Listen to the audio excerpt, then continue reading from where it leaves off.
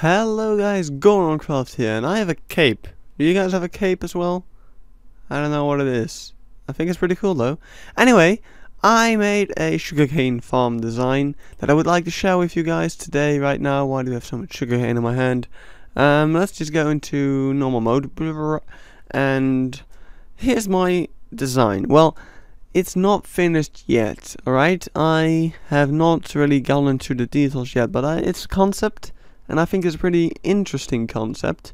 It's based on the mop sweeper. You guys might know, as soon as like the slime block there, ability to drag each other and everything, as soon as that got introduced, people started to make mop sweepers. So basically this thing over here, if I just turn it on, it goes up and down and it sweeps whatever's in front of it. So if there would be a bunch of mobs standing there, like a bunch of zombies, they would all get pushed down and fall to their death. And that is very neat. And this is a design by Mumbo Jumbo that has been upgraded by another dude, which I will link in the description. I forgot his channel name. But that's all linked in the description. His design for the sweeper. It's originally a concept by Mumbo Jumbo. He made it better. And then I made it into this, the SugarCane Sweeper. So, have these plants been growing any yet? No. So, let's just go to game rule, random tick speed. It's on 1, I think default's 10 or something. But let's put it on 100 something. It's 100 a lot? Let's put it on 1000. That should be cool. Yeah, and immediately we see these sugarcanes growing like, hey! Frames are dropping, sugarcanes are growing. So we have lots of sugarcane. They grew. And then we will, if I just activate the swiper, it's breaking it. Isn't that awesome? Whoa, it's shooting them off as well, right? Is it? Because that is really neat, actually. Because one of the problems that I had with this farm is that I could not really come up with a good way to make this sweeper go off only like once a minute or once every 5 minutes. I think that would be good. Like once every, let's just say 3 minutes. Once every 3 minutes this sweeper should go off and farm whatever sugarcane there is. That would be really neat. And the other problem I ran into, why would you use the sweeper design over like other designs? Well, the other designs all had one big row of sugarcane and then one piston pushing them. Wow, this is really tanking the frames. Jeez. But you always had one row of sugarcane and one piston pushing them. What we have over here is a field of sugarcane. It's actually the most, it's actually the densest field of sugarcane that you can have in Minecraft. This is the most compact sugarcane field. It's the most sugarcane you can have, and that's all packed together, and that's being mowed down by the sweeper. It's really efficient. It should get you tons and tons of sugarcane quite easily and quite quickly.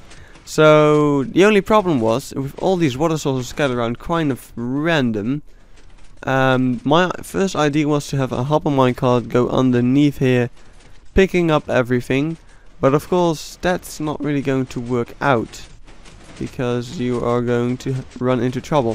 So the only thing you could do to have a minecart down there that's actually doing stuff is when you have all these water sources be created by ice. So you lay down all your minecart tracks down there, down here, and you make the hopper minecart ride around in there, and you would have these water sources be created by melting ice, because then they would not flow over the rails and you would be a very happy man. Wow, the frames just completely died. That is interesting.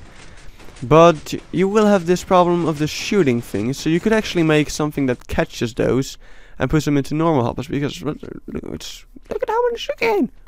Alright, we are on tick speed of 1000. That might change some things, but this is awesome.